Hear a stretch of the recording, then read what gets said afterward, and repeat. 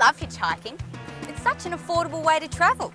The only problem is, hitchhiking has received such bad press, and as a result, the only people game enough to pick you up will be psychopaths, serial killers and kidnappers.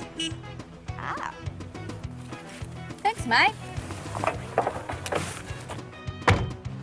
Which shouldn't be a problem, as long as you kidnap them first.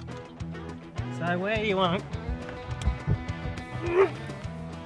Now that I've made him harmless, I can take my time and enjoy the drive without having to worry about paying for my trip with my life.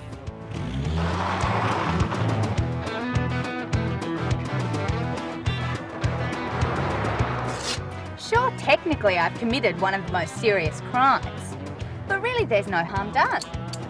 He wakes up 500 k's later, well rested and ready to continue with his drive. So if anything, I've done a public service, helping this driver to stop, revive, survive. See ya.